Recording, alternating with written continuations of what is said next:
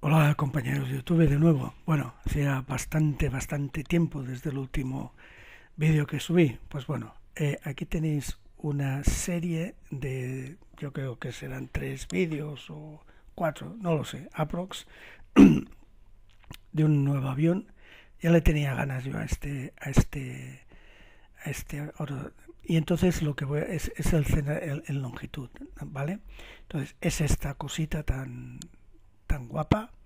Yo hacía tiempo que tenía ganas de cambiar un poco yo vuelo generalmente con el 738, con el Dash, con el Dash menos, y cuando echo de menos la FR, pues me voy a lavar una analógica, ¿no? Pero tenía ganas de coger un bichito de estos y aprenderlo bien y volar bien y hacer vuelos, pues atravesar el Atlántico con esto, no con un 738, BBG o lo que fuera, me da igual, etcétera. Y era un proyecto que tenía ahí pendiente, y entonces, bueno, ha salido este avión, y yo creo que este avión, que para mí, no soy ningún experto, pero para mí, por ya los sistemas de navegación que tiene, el nivel de madurez que tiene, ha habido un update hace poco, el nivel de maduración que tiene ya de cómo se gestiona, del sistema, del FMS,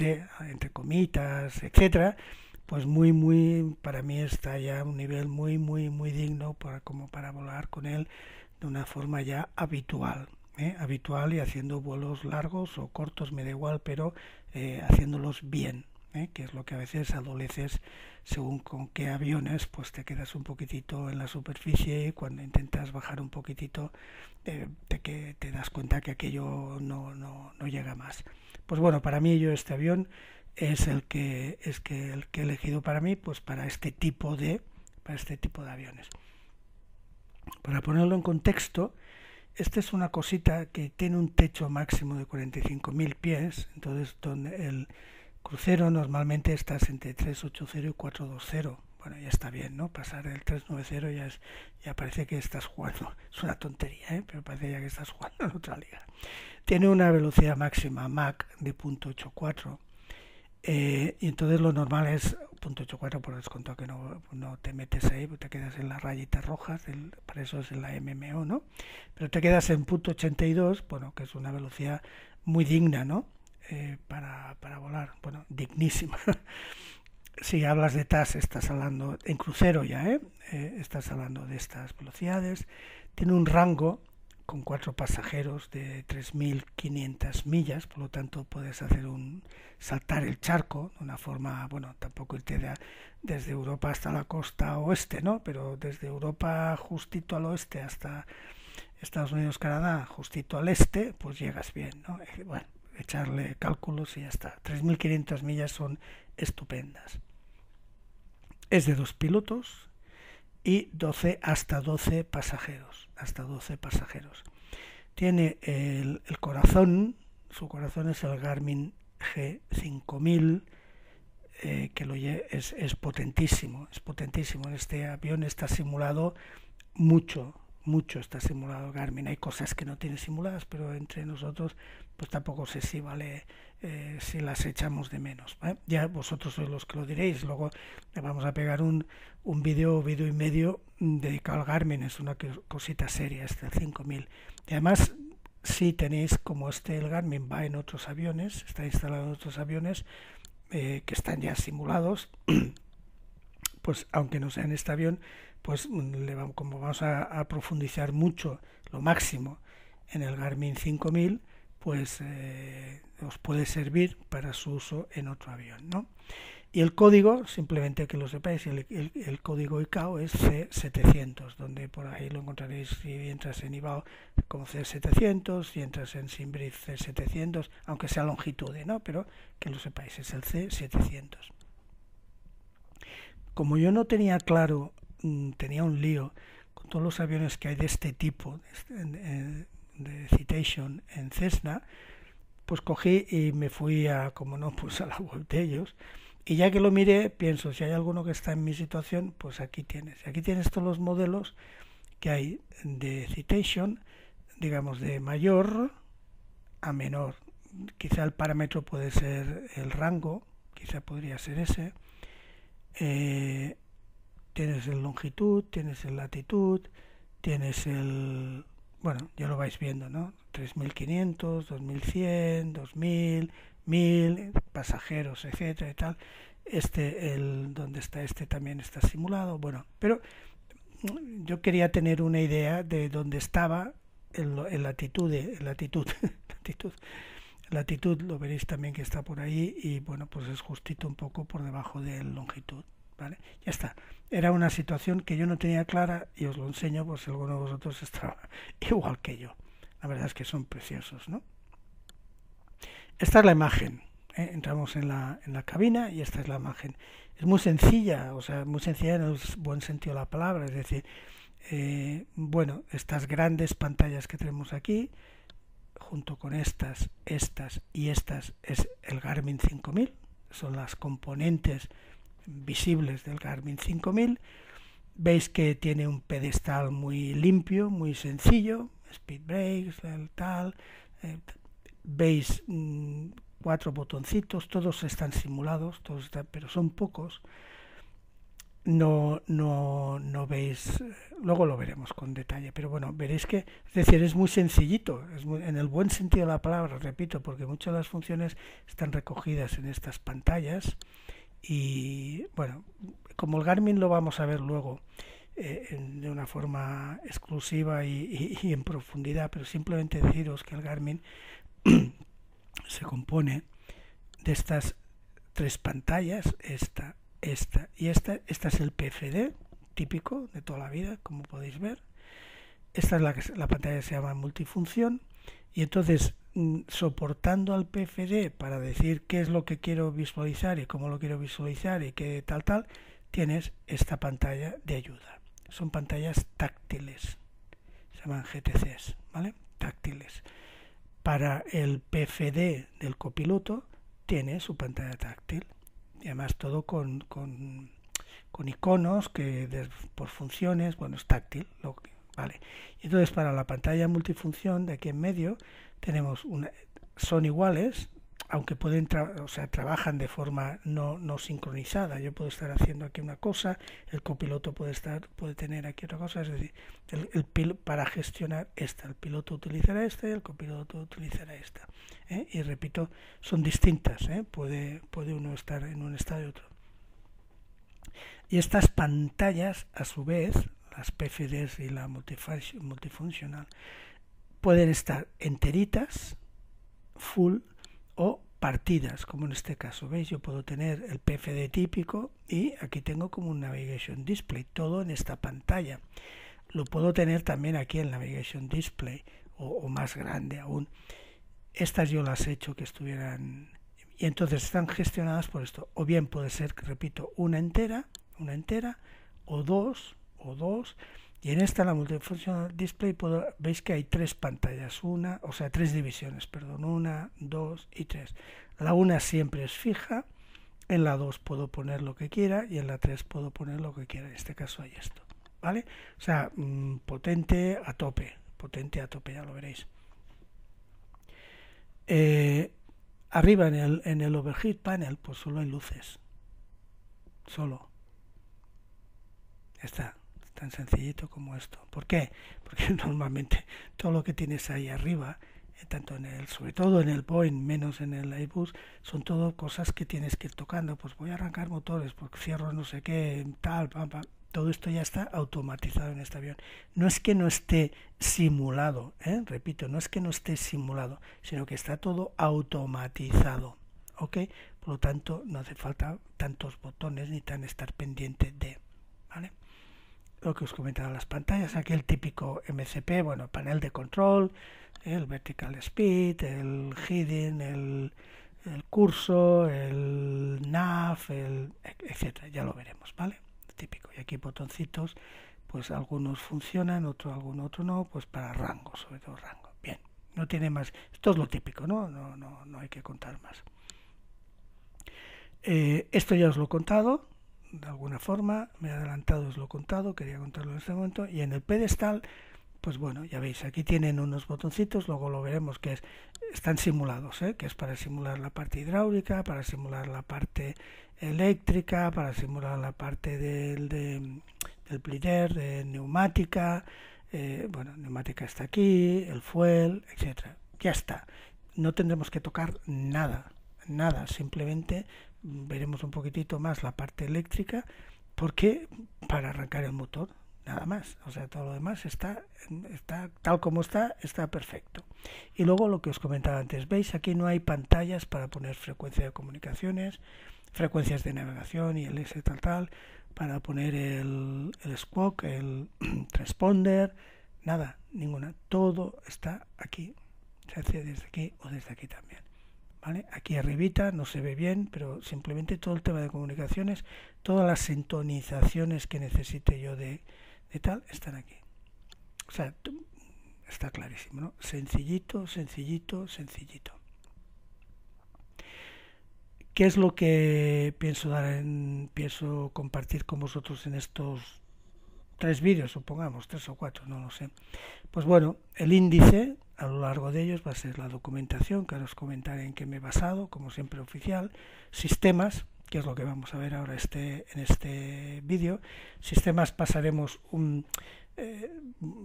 poquitito con la parte eléctrica, los otros van a ser simplemente verlos y que veáis qué botones se corresponden con cada uno de ellos, para que no tengáis que estar buscando por el pedestal, que ya sepáis a tiro hecho por dónde van, lo que hacen, y veréis que no hace falta tocar ni uno, pero vamos a hacer un repasito muy rápido. Y entonces hoy nos quedamos aquí, no quiero que sea largo, que no sea pesado, y ya está. Simplemente decir, quiero que sea un poco como una presentación de, como decían antes, en sociedad de este tema. Le meteremos caña al Garmin G5000, no sé si lo haré en 1 o en 2, es potente, es potente, y entonces tiene muchas funciones, todo el plan de vuelo, cómo se entra, qué opciones tenemos con un plan de vuelo. Bueno, tiene su miga, ¿no? Y además, antes lo que muchas cosas hacías fuera con botones, en el overhead panel, en el no sé dónde, tal, ahora están integradas en el propio Garmin. O sea, el Garmin no solamente es crear un plan de vuelo, sino que tiene muchas más funciones. Y entonces es mucho más potente, es más extenso, y por lo tanto le tenemos que dedicar su tiempecito, ¿vale? Modos de vuelo, cómo no, ya entramos en lo que tienes que dominar en cualquier avión. ¿Qué hace? ¿Qué modos de vuelo tiene? Si tiene VNAV, si tiene el change, en la particularidad de este VNAV con respecto a otros. El VNAV disculpad, el VNAV no siempre tiene por qué ser o grado de profundidad igual en todos los aviones, etcétera. Tener muy claro dónde se ponen los anuncios del modo de vuelo. Bien, ahí también le dedicaremos, porque también es fundamental, pero bueno, no es exhaustivo ni nos va a pasar nada, porque es similar a otros aviones, ¿no? Y luego, ¿qué nos queda? Pues ponernos a volar. Entonces lo intentaré dividir como en 3, uno que es despegue y ascenso, con todas las particularidades del despegue, tanto de motor, de potencia, tal, como los modos de vuelo que utilizas cuando haces el despegue, como los y ascenso, como los perfiles que hay, como no me sale ahora, según qué perfiles utilice en el ascenso, qué consumos, etcétera. Es decir, llegar a la profundidad de todo. No he puesto crucero porque lo debería haber puesto tal vez, porque en crucero pues no tiene mucha historia, ¿no? Lo que sí que utilizaré es en este momento, pues todos los datos de performance en crucero. El crucero puede tener varias velocidades, etcétera, etcétera, qué consumos hay, qué rangos hay, tablas oficiales siempre, ¿eh?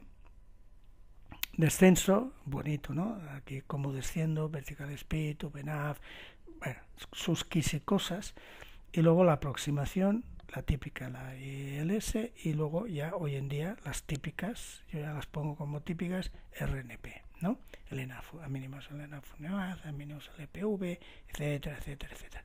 Pues esto será el índice de los a desarrollar en los N vídeos que vendrán a continuación, ¿vale? Documentación, vale, venga. Garmin G5000, documentación oficial.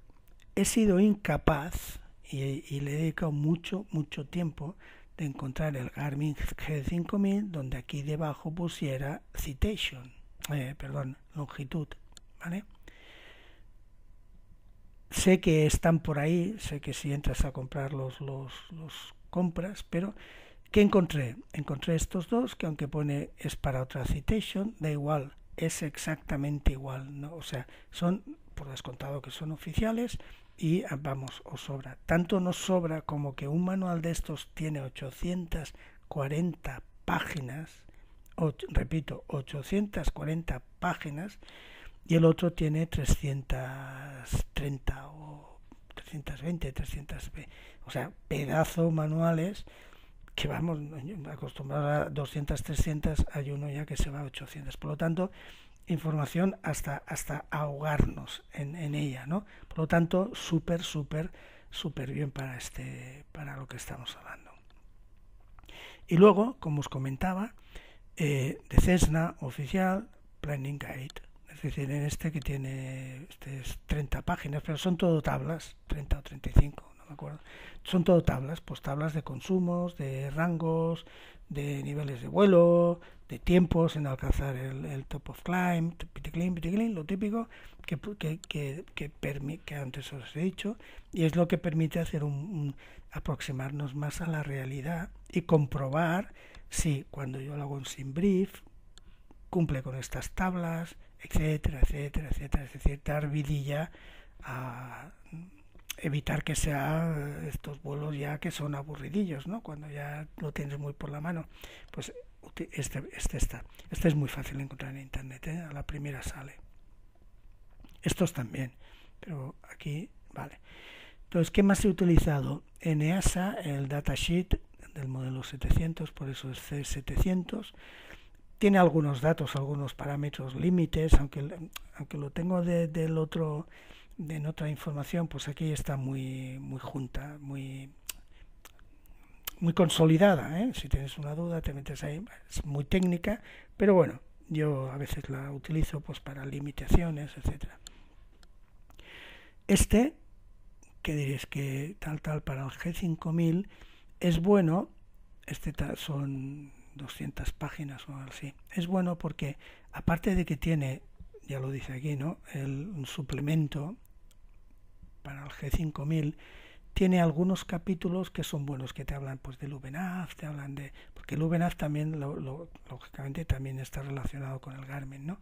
Y entonces está bien porque habla de modos de vuelo, ¿vale? Luego otras partes son un rollazo, son hiper técnicas, ¿no? De errores, de no sé qué, pero hay un corazoncito por ahí, un capítulo o dos capítulos que está bien, ¿vale?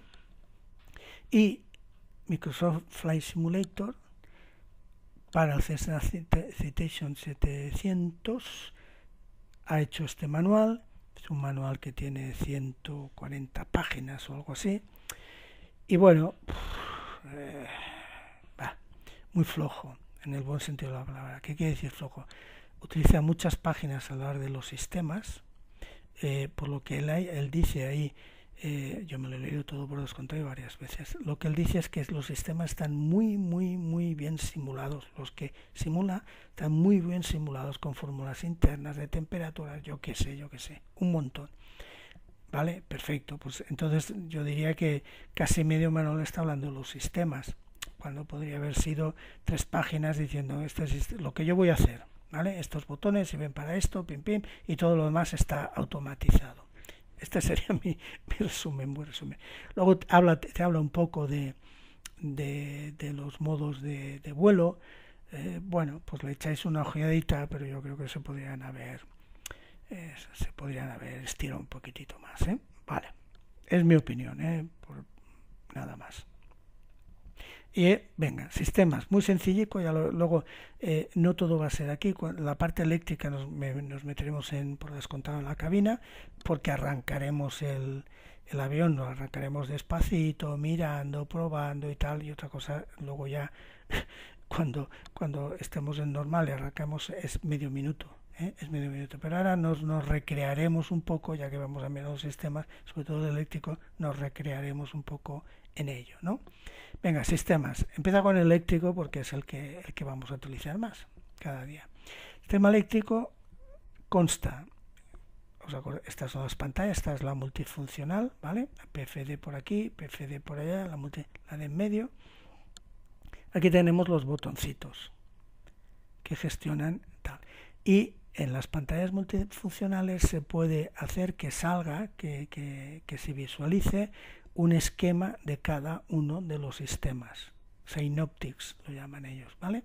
Entonces yo ya que pues voy a utilizar lo que él representa en cada uno de los sistemas. Y los botoncitos, perdonad que lo llame así, los botoncitos que afectan que controlan el sistema. Perdonad un segundo que quiero ver lo que hay aquí, ¿vale? Ok, pues está todo muy juntito. Entonces paso a la parte ya un poquitito con detalle. ¿Qué tiene el sistema eléctrico? Simplemente un poquito de cultura, no más, ¿eh? Tienen como cualquier sistema eléctrico, tienen los buses, ¿no? Los bases. Los buses son como un gran conductor, hilo conductor, al cual se conectan los equipos que generan electricidad, se conectan los motores cuando generan la electricidad a través del equipo que tiene tal, se conectan la APU, se conectan las baterías, se conecta la unidad exterior, pues todos estos equipos que generan electricidad se conectan a un bus, ¿vale? Y por otro lado, ¿quién se conecta a un bus? Se conectan por los equipos que necesitan esta energía, esta corriente. Los que lo sepáis, disculpadme, simplemente es para los que acabáis de entrar y a lo mejor este tema así sencillo, es una imagen hiper sencilla, ¿vale? Entonces normalmente los buses se dividen, hay el bus principal y luego se va dividiendo en buses más pequeñitos que van a los cuales pues van conectándose los equipos, ciertos equipos que necesitan corriente, y lo tienes así un poquito separado y un poquito más controlado. En este hay un bus que se llama Mission. Y este bus Mission es ahí donde se conectan lo que habéis visto, y luego ya da corriente al main, al principal, al main. Luego al interior, el main es el que va a alimentar a todos los equipos que lo necesitan, y el interior es, lo digo al revés, el interior es el que va a energizar todos los equipos de la cabina que lo necesitan, y el main es el que va a energizar a todos los equipos fuera de la cabina que lo necesitan, ¿vale? Por eso es el interior y el main. El main es el principal, ¿no? Y entonces veis que los equipos que generan electricidad acaban dando corriente al Mission, ¿vale? El motor izquierdo, el motor derecho, la APU a través de arriba, las baterías, pum pum arriba, y la external power, pam pam arriba. Y entonces este Mission también alimenta a los de emergencia, ¿eh? Cuando hay algún problema, los buses de emergencia. Ok, venga, este es el concepto. Y entonces hay una cosa que es el bus tie, que estará el botoncito, es aquí, este indica, no se toca, que normalmente lo que siempre se tiene es en vuelo, cuando estás en vuelo, en donde ya los únicos que te están dando electricidad son los motores, ¿vale? Tú tienes los dos buses separados, siempre los buses separados, para que si hay un problema en uno, no te afecta al otro. Y esto es con el bus tie. El bus tie, cuando tú estás volando, esto está suelto, está desconectado, ¿eh? Y tienes la parte izquierda y la parte derecha. En el momento que ocurra un problema en la parte izquierda, por ejemplo, haces un bus tie, de manera que la energía que tienes en el derecho puede pasar al izquierdo, cubre el fallo que estás teniendo en el izquierdo. Muy bien. Entonces, esto os lo comentaba porque lo tenemos aquí. ¿Qué tenemos aquí? Main, elect, main y elect. Main es tocando este botoncito, abrimos esto, es decir, desde el Mission, que que es el primero que recibe la corriente, pasarla al principal. Tocando esto, lo abrimos o lo cerramos. El EC es desde el mission pasar a el EC, ¿lo veis? A la parte de emergencias. Tocando esto, abrimos esto o lo cerramos. Interior, el normal es aquí, ¿vale? Lo mismo. Con este abrimos o cerramos desde el mission a la parte interior, equipos de la cabina. Idem, ¿vale? Idem. Cuando yo arranco en este avión, esto ya está encendido. Esto ya está encendido. Haremos la prueba de quitarlo, pero esto ya está encendido. Es decir, está encendido de manera que cuando yo por ejemplo, ponga en marcha el motor, esto, si el motor no está en marcha, no hay conexión, ¿no? Cuando pongo en marcha el motor y arranca, ¡pam!, esto se cerrará. ¿Vale? Lo tendremos cerrado, el main. Lo tendremos cerrado, lo mismo con el EC. Se cierra automáticamente porque esto ya está, digamos, en on o en normal, ¿vale? Automatizado. No tengo que hacer nada. Probaremos al revés, de quitarlo, a ver qué nos pasa, por jugar un poco. Lo mismo con estos botones. ¿Qué es lo que es el LGen y el RGen? El LGen y el RGen son los que te conectan, los que conectan pues el motor izquierdo o el motor derecho al mission. Esto es esto y esto. Te dicen que los dejes veis que aquí tiene off y tiene reset. Te dicen que los dejes en on. ¿Por qué? Porque ya internamente, de forma automática, sin sobrecarga, sin pam, lo que os he dicho, cuando se active esto, el motor, pam, se cerrará. ¿Ok?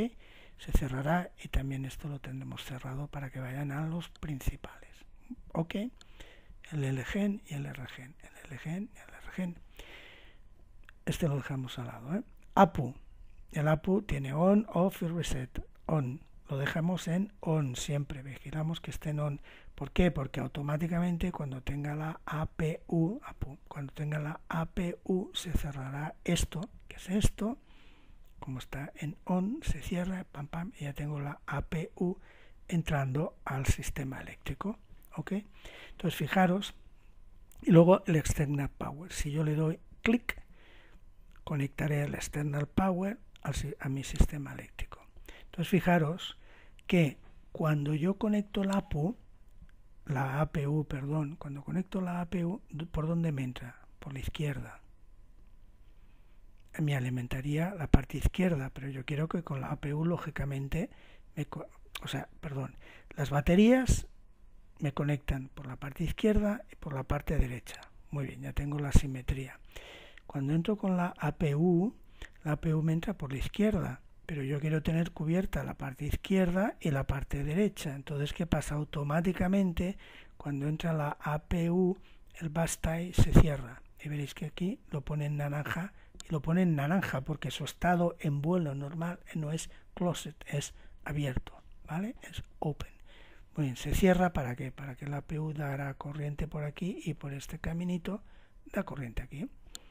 Exactamente igual cuando tengo el external power. El external power me entra por la izquierda y a través del bus tie, me da a la derecha y me da a la izquierda, ¿vale? Pues ya tenemos claro, estas son las baterías.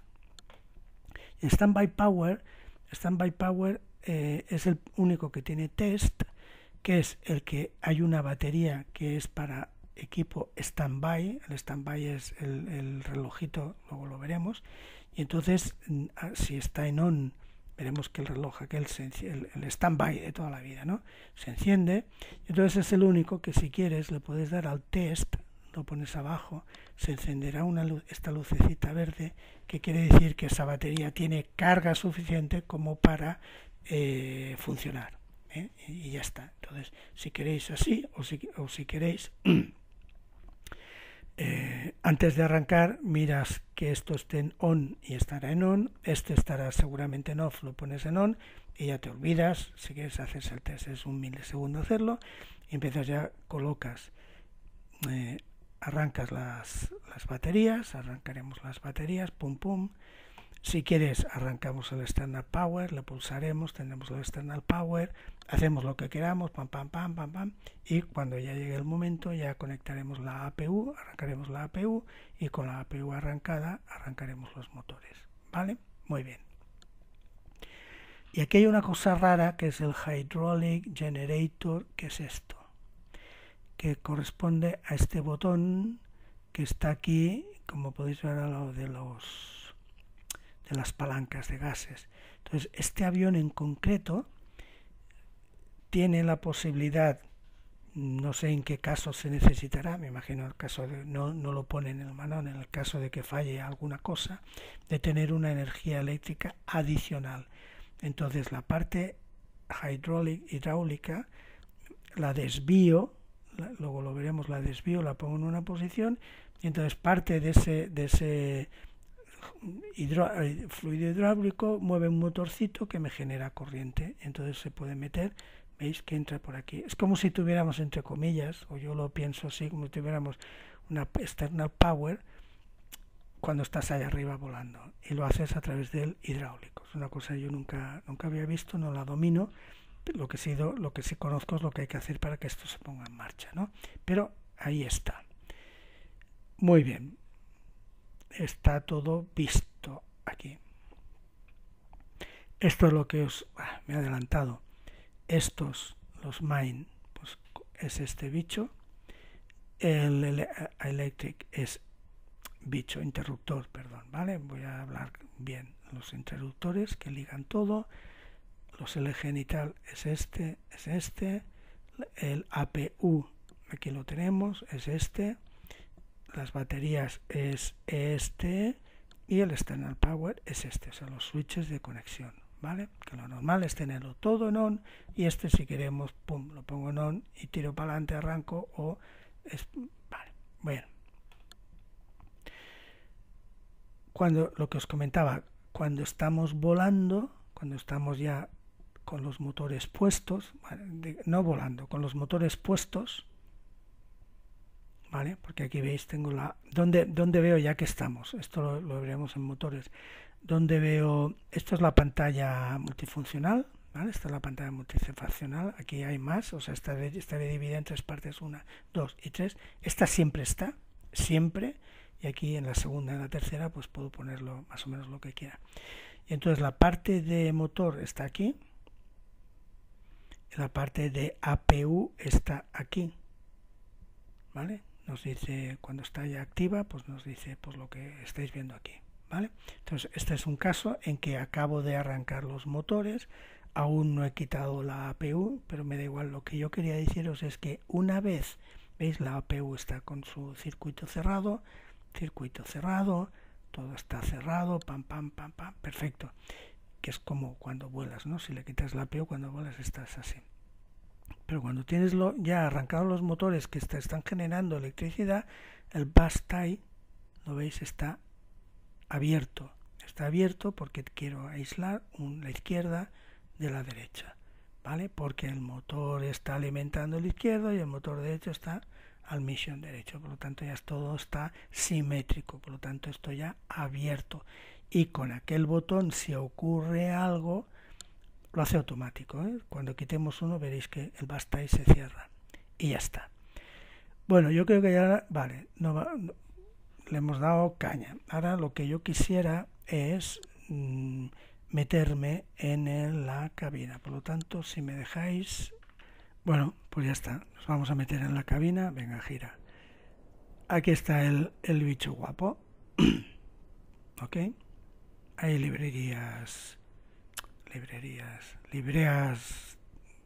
a tutti pleni, cada uno. Bueno, pues ahí lo tenemos, ¿vale? Bien, bonito. Entonces ahora ya nos vamos y cuando entramos y está con andar, pues nos encontramos con esto. Muy bien. Está oscuras las pantallas, yo no sé por qué tan oscuras todo, pero bueno. Tenéis, como os he dicho, en el overhead panel, esto no está operativo, y tenemos, pues simplemente son luces, ¿vale? Luces. Luego veremos las luces, ¿eh? ¿Veis? Tienen clink, clink, clink, ¿veis? Se pueden utilizar excepto esta, todas las demás son activas. Tienen el HUD, pero no funciona. Por ahora no funciona el HUD, tampoco lo necesitamos mucho. Paréntesis, cuando termine esto, estaba a la mitad, pero lo he cogido también y tenía ganas de hacerlo. Un vídeo sobre el HUD, ¿vale? Lo tengo a la mitad, pero me han entrado ganas de hacer este primero. Bueno, pues aquí, como os comentaba, tenemos la pantalla PFD del piloto con su pantallita que se puede tocar, la GTC, la multifuncional con sus dos pantallitas y la PFD del señor este con su controlador, pantallita controladora. Muy bien, tenemos, fijaros qué sencillito es, qué elegante. Speed brake, pump, flaps, freno de estacionamiento. Ya está, por aquí estos botoncitos, que no tocaremos nunca, entre comillas, ¿vale? Los anti-IC, ¿no? Los anti-IC que están por ahí, pero vamos, por una forma de decirlo. Y la parte, como os he dicho, aquí detrás no hay nada, intimidad total, no se puede entrar. Y aquí tenemos nuestros botoncitos para el sistema eléctrico. Entonces vamos a arrancar normal. Lo que pasa es que ahora nos tomaremos mucho tiempo para hablar y probar y jugar un poco y tal. Yo lo que hago es, miro que estén en on, ¿vale? En on, el LGN y el RGN están en on, el APUGN en on. Y este, lo que os digo, si queréis, se le puede hacer el test, ¿vale? Está verde, perfecto. Ya está en on, ¿no? Y vale, perfecto. Pues bueno, ¿qué es lo primero que hay que hacer? Pues y la external power disponible. Muy bien. Batería izquierda, batería derecha y cojo la external power.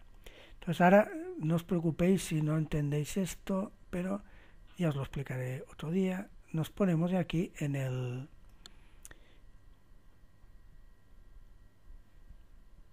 la pantalla multifuncional le he puesto el synoptics de la parte eléctrica. ¿Os acordáis? Esto está fijo.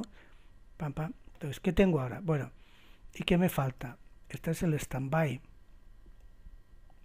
El standby era esto, ¿os acordáis? Pues lo tiro para arribita. Y ya tengo el standby. Muy bien. ¿Qué es lo que veo? Lo que veo es que tengo baterías, perfecto. Aquí pone aquí tienen los datos de la batería, AP1 tengo y la external la tengo. Como tengo la external, él automáticamente que ha hecho va stay closed, cerrado, para que esta externa, aparte de recargar las baterías, me esté dando electricidad a la parte izquierda y la parte derecha. Veis que todo está cerrado. Clean, clean, clean, clean, clean. Muy bien. Solamente para que lo veáis. Entonces, en real, porque lo he visto en un vídeo de YouTube, esto no está arrancado. Entonces, ves que él cuando ha hecho esto que he hecho yo, hace pam, pam, pam, pam y lo coloca tal como está ahora. Vamos a ver. Este es el main y el elect. ¿Os acordáis? El elect lo quito. ¿Habéis visto? Lo he quitado. Pam, off. Sí, problemas por descontado. Lo he quitado, ¿veis? Entonces, ¿qué ocurre? Esto que es la externa está llegando, pero no llega a los main. No llega a los mission y por lo tanto los main. Muy bien, vamos a dejarlo bien.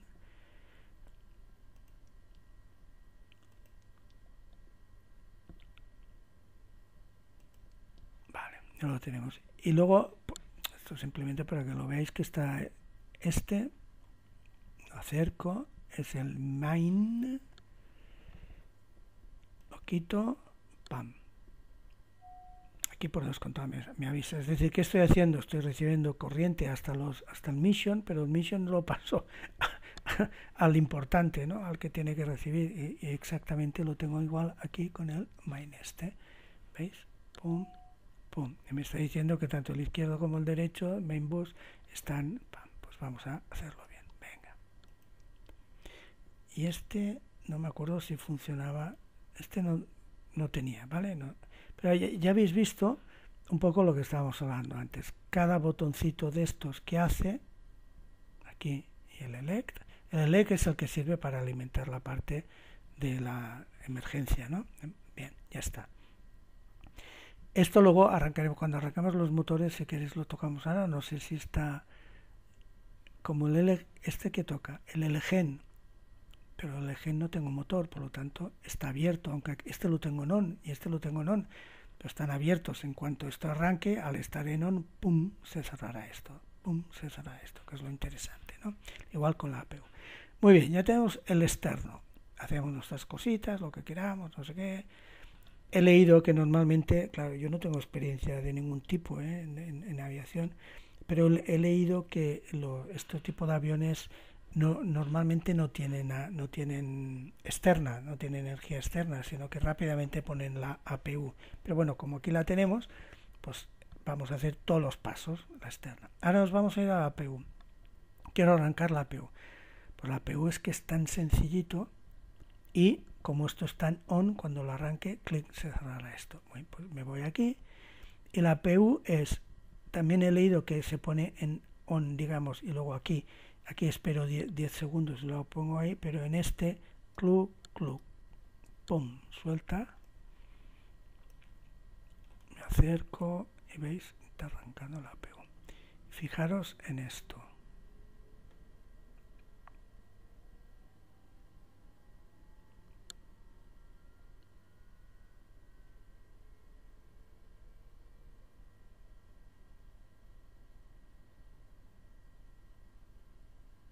¡Pam! ¿Habéis visto?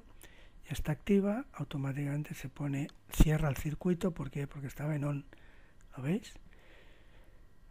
Y ahora fijaros qué ha hecho el Bastay.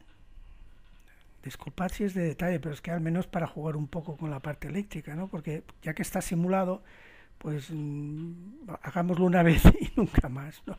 Fijaros qué ha hecho el Bastay. El Bastay se ha separado, es decir, ha aislado la izquierda y la derecha. ¿Por qué lo ha hecho? Y ahora está en azul, que es como toca, en open, como lo tengo yo que ver. ¿Por qué? Porque para la derecha tiene la external power y para la izquierda tiene la APU. La APU entra por la izquierda, alimenta toda esta parte. La APU entra por la derecha y alimenta toda esta parte. ¿Habéis visto que ahora empieza a oírse el sonido del viento, del aire acondicionado? Porque desde que yo pongo la APU tiene una parte, las APU tienen una parte eléctrica y una parte neumática, que es la que genera ayudas a arrancar los motores y también el aire acondicionado, o sea, presurización también de la cabina y todo esto. Habéis fijado que ha pasado un tiempo desde que se ha puesto en on hasta que oigo el aire. ¿Os dais cuenta? Pues está escrito que han de pasar, no sé si ponían 70, 80 o 90 segundos hasta que la APU estuviera dando la parte del bleeder del aire, para entendernos, ¿vale? De presurización. Muy bien, pues ya lo tengo, la APU. Entonces, ¿qué hago? Pues en este momento voy a quitar la external, ¿vale? ¿Qué pasará si quito la external? Ven para aquí. ¿Qué pasará si quito la external? La estoy quitando. ¿Qué ha pasado al Bastay? Pues el Bastay se ha cerrado, porque como solo tiene por la izquierda, necesito izquierda y derecha, ¿vale? Perfecto. O sea, está simulado estupendamente, ¿no? ¿Qué nos queda? Nos queda...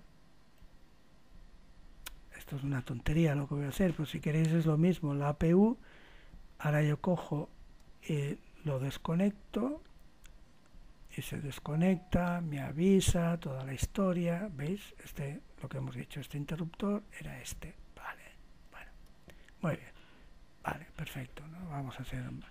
Ahora, ¿qué nos toca? Motor, arrancar los motores, ¿no? Bien. ¿Me estoy dejando algo? No. Pues voy aquí. ¿Cómo arranco los motores? Los motores los arrancas en el orden ya que te dé la gana. Aquí no es 2 y 1, pero si queremos seguir con el 2 y 1, bueno, siempre se hace. Primero, aquí, aunque no se vea muy bien, hay una tapa de plástico. Quito la tapa de plástico y lo pongo clean y me lo pone ya en run, ¿vale? cierro la tapa de plástico para no cometer un error, pulso esto, se me pone así, entonces me voy aquí al motor, importante, Start, perfecto, 32 P6 lo mínimo que tiene que tener para que empiece a girar, tiene 32 P6, Start, vale. Toda esa historia de cuando arranco, pongo en off los packs para que el bleeder no se me vaya al aire acondicionado, sino que esté rindiendo, arrancando el motor, todo esto lo hace él solito. Ya lo hace el Airbus, ¿no? Pero bueno, fijaros qué tonto, ¿eh? Ya está. Bueno, pues él se me mete ahí. Y como ya está funcionando, habéis visto, automáticamente, como estaba en on, automáticamente ya se ha cerrado el interruptor. Muy bien. Y como ya tengo ahora en este momento corriente, fijaros, es que es tremendo, como tengo corriente por el APO por la izquierda y el motor por la derecha, pues el TIE abierto. ¿Qué me falta? Pues el motor 1, ¿no? Pues ya está. Quito plastiquito, pulso, run,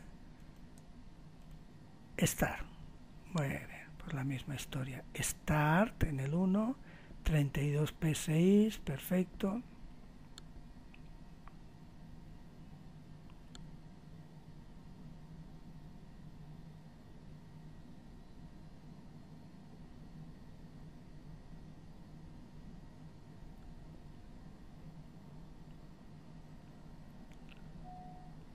Pum, ¿habéis visto cómo se ha cerrado?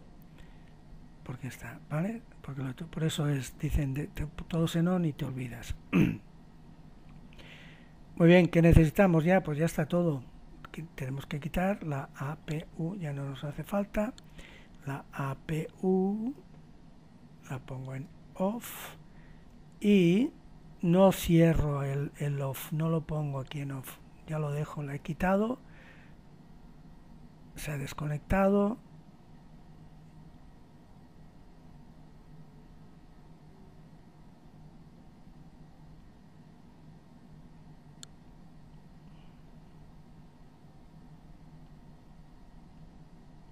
Muy bien, pues este es el estado normal que tengo que tener cuando ya tengo todo arrancado. Todo en azul, yo los dejo en on, el sistema todo cerrado y ya está. Y aquí tenemos el motor ya como sistema no lo veremos hoy, lo veremos el próximo día porque tiene sus cositas y ya está, o sea, no. Pues entonces, recapitulando, que haremos ido despacito, lo que tenemos que hacer cada día desde el andar es simplemente poner este en on, el standby en on, o si queréis hacemos el test para que salga luces verdes, pone en on y esto se encenderá. Bien, ya lo tengo. Y luego ya baterías, clean, se empieza a iniciar todo. Externo, si quiero la externa, hago todo lo que tenga que hacer. APU, pum, quito externa, motores, quito APU y ya está, y ya estoy así. Ok, así de, o sea, lo que tardamos normalmente ni un minuto, pues ahora lo hemos hecho con calma, porque ya que está simulado, pues también nos tenemos que divertir un poquitito, ¿vale? Bueno, pues vuelvo a la presentación. Venga, pues ya hemos visto todo lo que es la parte eléctrica y cómo arrancaremos el próximo día, que lo haremos en milisegundos. Presurización, no tiene más historia. También tiene el Synoptics, se planta en el mismo sitio que hemos visto la parte eléctrica. Pues, ¿qué os voy a contar de la presurización del neumático? Nada, ¿no? Del blitter. Pues cada motor genera lo suyo, genera blitter, y otro generador de blitter de neumático es la APU. La APU entra por aquí, por la izquierda. Aquí tenemos el equivalente al bus eléctrico, pues aquí tienes un, digamos, como un estanque, no es así, que recibe pues todo el aire desangrado, el blitter por un lado, ahí el izquierdo y el derecho. están separados por la válvula esta. Tú lo que quieres es que estén separados, como antes hemos hecho en el eléctrico, ¿no? Y ya está. Y entonces, ¿qué tenemos aquí? Empiezo por el engine left bleeder. Es esto. Esta es la válvula que, y veis, todas están en azul, no las hemos de tocar para nada. Es la válvula que cuando el motor arranque, genere el bleeder lo toma de las secciones de presión, pam, pam, y con esta válvula dejas que pase pues al gran recipiente, receptor de bleeders, ¿no? El izquierdo y el derecho. Muy bien. El left press source left. Cuando este bleeder luego lo tienes que dejar que pase para arriba para presurizar y acondicionar la cabina, ¿no? Pues aquí hay una válvula también, aquí hay una válvula que es esta, ¿vale? Esta, que por algunas razones pues puede ser que lo que sea, fastidias uno, se fastidia uno, pues la cierras y dejas que todo vaya por aquí, etcétera. Y es esta de aquí, ¿vale? Y luego ya esta de aquí, la APU, lo mismo, la APU cuando arranca, aquí tiene una válvula que de forma automática va a permitir que el bleeder que ya genere lo vaya metiendo por la parte de la izquierda a estos recipientes de bleeder, por decirlo de alguna forma, ¿no? ¿Vale? Tienen otro nombre, no, pero para no entrar y ya está. Entonces con esta válvula dejas, si hubiera algún problema, la utilizas y ya está, no hay más historia. Y luego el Blind Isolate es esta.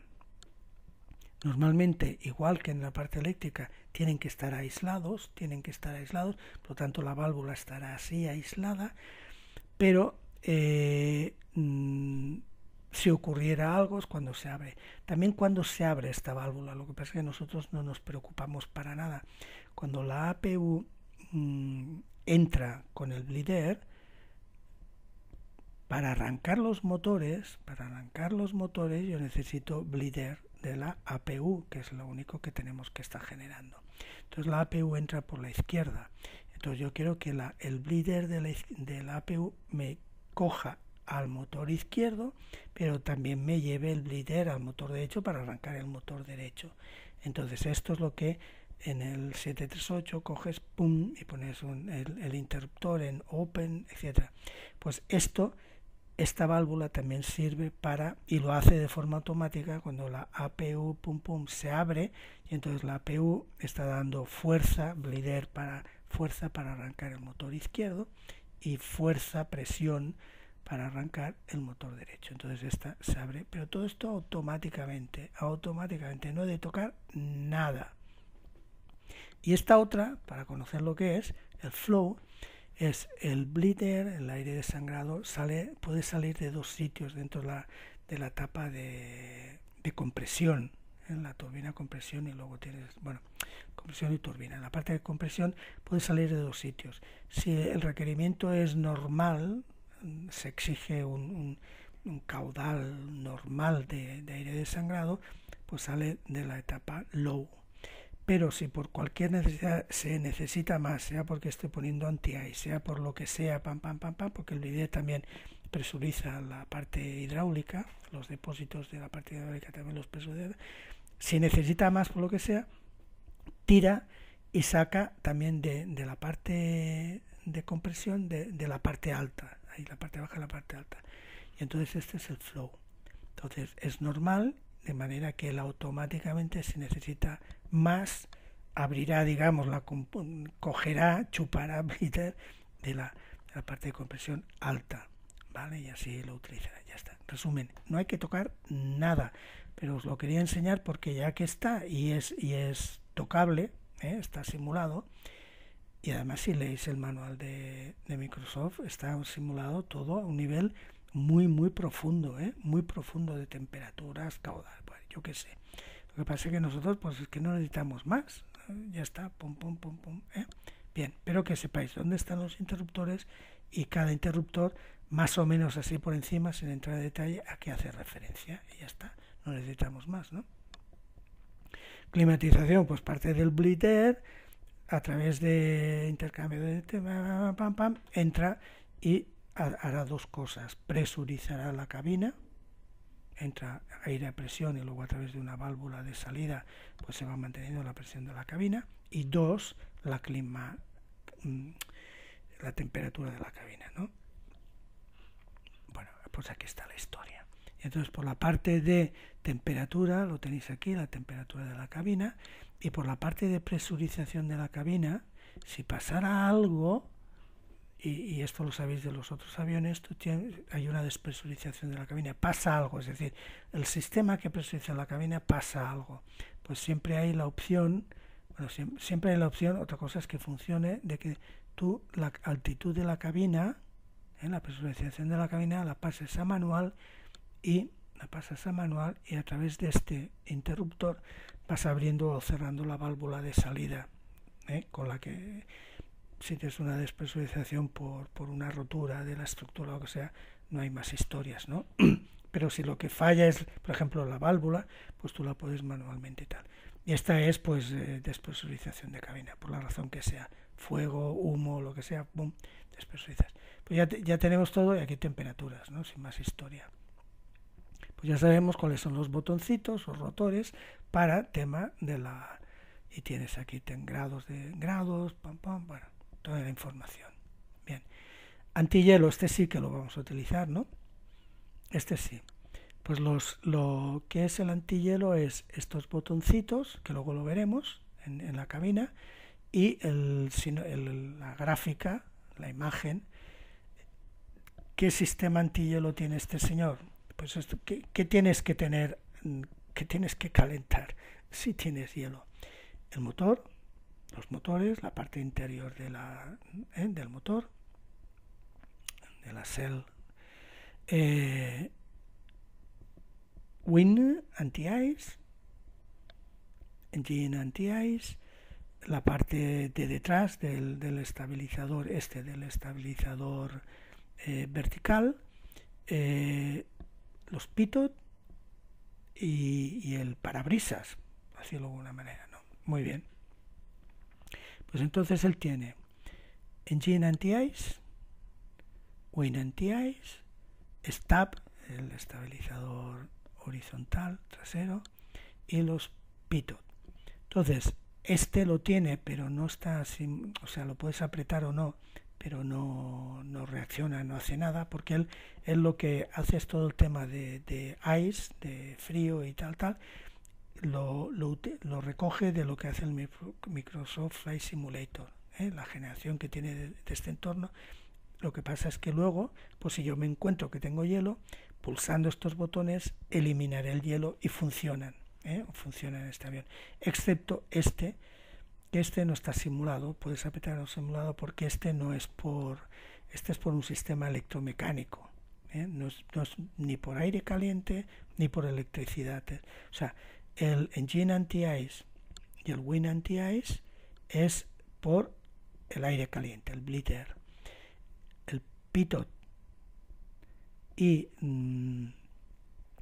lo diré ahora, el parabrisas, el windshield de parabrisas es eléctrico, y el estabilizador es lo que os he dicho, una cosa rara, electromecánico, ¿vale? Entonces estos están simulados y este lo puedo apretar pero no está simulado. Muy bien. ¿Qué es lo que haces? Pues cuando el engine anti-ice, pues está claro, ¿no? En la parte de bleeder, pum, sale el bleeder y se mete y aquí calienta esto y calienta esto. El wind anti-ice es la parte delantera del wind. ¿Veis aquí temperaturas? ¿Qué veis aquí? Temperaturas. Cuando entra el bleeder, le digo que sí, que clink clink, me dará la presión a la que está llegando el bleeder y la temperatura a la que llega el bleeder, y luego la temperatura que se está poniendo el borde de ataque del ala, ¿no? Lo mismo con aquí. Y aquí tenéis las temperaturas y tal del windshield del parabrisas. Ok, no hay más historia. Entonces él dice que no hay que hacer nada. O sea, nosotros sabemos las condiciones de icing, ¿no? Las condiciones en que tienes que poner el wind anti-ice y tal es cuando la temperatura exterior es de menor de más 10 grados centígrados, cuando hay humedad nubes, niebla, lluvia, piticlin, y me parece que era inferior a menos 45 grados, por más de 40, da igual. Estas son las condiciones antiguas. Entonces, normalmente, ¿qué es lo que haces? Temperatura, y lo pones. En él dice en el manual que hasta que no vea yo el icing aquí escrito, que no hace falta que lo ponga. Muy bien. El pitot y el windshield es automático, es eléctrico, como son eléctricos, además son automáticos. Entonces, el pitot se enciende de forma automática cuando despegas. Si en tierra tienes condiciones de ice, es decir, tienes que poner el anti-ice, en tierra lo pones tú. Y al ponerlo te saldrá un mensaje que dice pitot no sé qué, es decir, que tampoco lo puedes tener ahí puesto un montón de tiempo, que te acuerdes que lo tienes puesto de forma manual, porque la forma automática es cuando él ya despega el vuelo, ¿vale? Despega. Son matices, pero bueno, ya que estamos y está simulado, vamos a hacerlo bien, ¿no? ¿Qué me dejo aquí? Nada. Engine, wind, stop, pitot. Ya está. El combustible no tiene más historia, simplemente, ¿qué es lo que utilizamos nosotros del combustible? Pues tenemos que ver qué combustible tenemos que ver cuánto estamos gastando pulgadas libras por hora por cada motor, y ya está. Y tiene la estructura típica, y que tiene el boost pump, si tengo que pasar combustible de un sitio a otro, transfer al L es que pasa del derecho al izquierdo, y si pongo R del izquierdo a derecho, utilizaré estas válvulas. El gravity, si lo necesito en algún momento, que tengo transferencia por gravedad, y luego el fuel receipt pump, que si tengo que hacer transferencia también le doy al clean, le doy a este botón, y estoy ayudando, que no tiene más historia. Era qué botones hay, que no hay que tocar ninguno, y lo más importante, creo yo, que es el combustible, ¿vale? Atención, el combustible lo tenemos que poner utilizando el Weight and Balance del Microsoft Flight Simulator. Ya lo haremos cuando hagamos el vuelo, lo haremos. Es decir, porque no os confundáis que cuando yo estoy con el Garmin hay un sitio en que le hago un Weight and Balance, le digo qué combustible tiene, y ahí en ese combustible que yo le ponga no es el que él va a tener en sus tanques, sino los que tenga en sus tanques, que es el que está escrito aquí, es el que yo he cargado utilizando el Microsoft Flight Simulator. Ya lo haremos, pero simplemente que lo que tengáis en cuenta. El hidráulico es lo de siempre, pues las bombas hidráulicas están gobernadas o gestionadas por un motor, por el otro, independiente, y os he puesto esto aquí. Estos son los interruptores que no necesitamos para nada. Shut off. Y el PTCU, ¿os acordáis del aquello que lo pongo en Hydraulic Gen? Y si lo pongo aquí es cuando estoy generando dentro del sistema hidráulico, está haciendo una función de darme electricidad, ¿os acordáis? Pues no tiene más historia. Este era el PTCU, ¿ok? Resumiendo, botoncitos que hay y que no vamos a tocar generalmente. Aquí tenemos los que son los hidráulicos, si no recuerdo mal, exacto. Aquí teníamos el del fuel, combustible, perdón. Aquí son los de los motores, y aquí los neumáticos, y aquí la APU. Y los eléctricos estaban ahí arribita. Ya está, o sea, este es el esquema de lo que hay ahí abajo, en el pedestal. No tiene más, es que es así de sencillito. De todo esto ya has visto lo que tocaremos. ¿Dónde está? Perdonad, que hay algo, no sé si me lo he saltado. Aquí, la Citation, perdón, La Citation está aquí, luego lo veremos abajo, pero pensaba, digo, a ver si me lo he dejado, que está al lado del Gear Up. Venga, pasas, ¿vale? Está ahí arribita. Y el último creo que es el de luces, ahora luego entraremos en la cabina, pero creo que es el de luces el último. De luces es curiosísimo. Primero, podemos dividirlo en luces internas en la cabina y luces externas, ¿vale? Pues para luces internas en la cabina tenemos en el overhead panel, tenemos esta panel, flood, el de la luz de fondo. El aux no funciona, ¿vale? El emerging light, ¿vale? Hemos quedado que en el panel de arriba, en el overhead panel solo habían luces. Pues bueno, de estas luces, lo que corresponde a luces internas en cabina, tenemos estas arribita, repito, no funciona, y luego abajo, pues para el PCD, para el de mapa y para la multifuncional. Luego lo veremos y ya está. Con estos gobierno. En la parte del piloto tienes estos dos, en la parte del copiloto estos dos, y esta en la parte de la multifuncional. Tienen dos volúmenes, ¿vale? Interior y exterior, y ya está. Exterior, es curiosísimo. Vamos a ver. Exterior, las típicas, la navigation y la beacon, las pongo en la pantalla táctil. La pongo en la pantalla táctil con el Garmin. Le digo que navigation on, y ahora veremos beacon normal.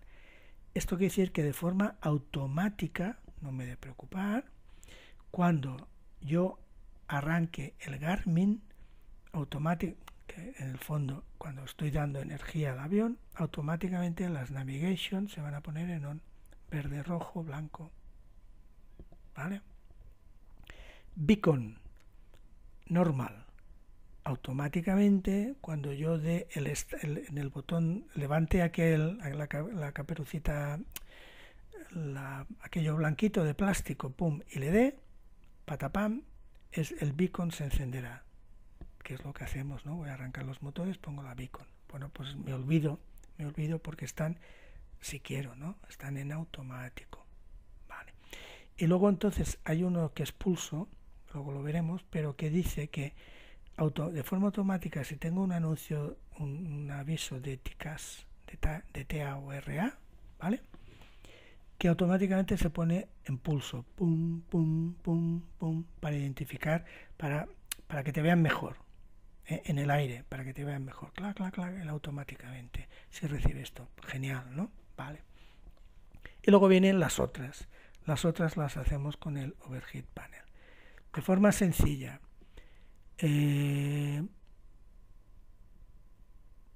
seatbelts, pack safety. Seatbelts tengo claro qué es, pack safety no sé lo que es, lo tengo que mirar. He buscado un poquitito y no sé qué quería decir. Hombre, me lo imagino, pero las cosas han de ser correctas, ¿no? No lo que yo imaginé. Entonces, tail float es el de la cola, el logotipo, el logo, ¿vale? No tiene más historia. Anti-collision,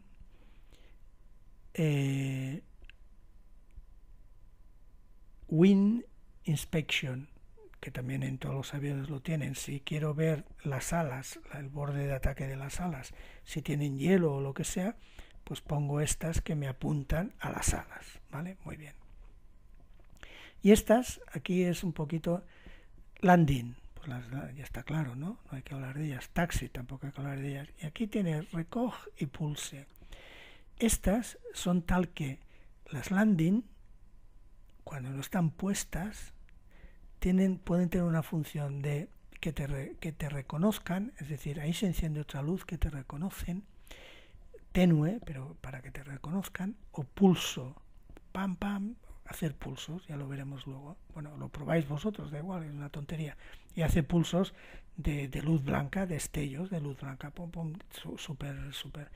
Entonces, estos dos, lógicamente, como están hechos físicamente con las que son las landing, pues no pueden estar al mismo tiempo, ¿no? Es decir, si tienen, que no os volváis locos, si tenéis puestas las landing, estas dos nunca os van a funcionar, aparte que no dejan que se pongan, ¿no?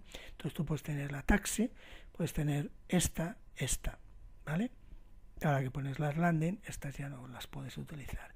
Muy bien, pues esta del pulso, del flash, es esta de aquí, que esta en concreto, si Tara se encenderá, pero tú en tierra la puedes poner y ya está. Pues esto es todo lo que hay en las luces, es decir, es lo que ya conocemos siempre, más estas dos de aquí, que tienen una función pues de que te vean. ¿Ok? Y ya está. Y ya está. Ahora vamos, si me permitís, vamos a la cabina. Vale, bueno, pues lo que os he comentado, siguiendo, esto no os preocupéis que ya lo veremos cómo se saca, pero bueno, parte hidráulica, pues la parte hidráulica, la imagen del fuel, el anti-ice, el sistema neumático, también los controles de vuelo, que esto lo utilizaremos cuando tengas antes del taxi, comprobar los controles de vuelo, pues ahí lo tenemos tal. Y una de las cosas que también, ya que estamos en esta pantallita, ya que estamos es en pre-flight, te salen aquí todo lo que está hecho, lo que está pendiente, lógicamente no estoy en taxi y tal, pero le echas una ojeada y si no él te avisará de que no puedes hacer take-off hasta que no tengas todo esto hecho. Y el summary, pues lo tienes, sistema eléctrico, hidráulico, brakes, sistema, el bleeder para entendernos, luces y tal, ¿vale? Luego esto ya veremos como el estabilizador, cómo lo pongo en verde, no es el momento, ¿vale? Entonces, ¿qué botoncitos hemos dicho que teníamos que tocar? Aquí arriba, ya los vemos, ¿vale? Os ponéis en noche para no perder el tiempo, os ponéis en noche y jugáis un poco con ellos para ver qué es lo que hacen. Luces, ¿lo veis? Están aquí, las luces de este señor y la de ese señor. Anti-ice, engine, wind, stop. Entonces él dice, que me he olvidado antes, él te sacará aquí el mensaje de anti-ice, lo saca aquí, aquí lo sacará anti-ice. Entonces lo que has de hacer es pulsas todos, te saca anti-ice en amarillo, y si tienes todos puestos, bueno, todos estos, ¿no? Esto ya es automático, entonces esto se pone en cambia y dice todos en anti-ice, es decir, tranquilo, ya estás bien, ¿vale? O sea, ese sería y eso en blanco, este sería el objetivo, ¿no? O sea que cuando él salga, otra cosa es que nosotros por nuestra cuenta queramos ponerlos cuando creamos conveniente, ¿no? Vale.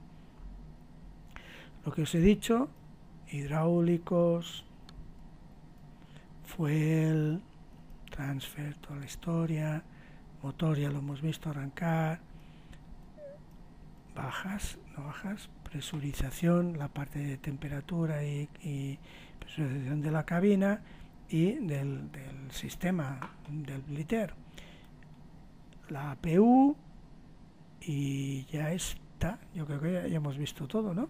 Ya hemos visto todo de lo que hemos hablado. Exacto. Muy bien, señores, pues ya está. Este ha sido muy básico, era un poco, ya os digo, lo que vamos a trabajar, pero que tardaremos medio minuto, es en arrancar con la parte eléctrica, pero yo creo que era interesante, ya que está simulado, pues echarle una ojeadita, ya que esos botones, pues saber lo que hacen, y bueno, echarle una vez no pasa nada, ¿no? Y ya está. Entonces, ¿qué es lo que haremos la segunda? Pues iremos siguiendo el índice. Tengo mucha ilusión con este avión, os la quiero transmitir, a ver si los vídeos los subo bien y os engancho, y os engancháis porque creo que vale la pena. Muy bien, pues como siempre espero que os guste y ya está, luego, chao.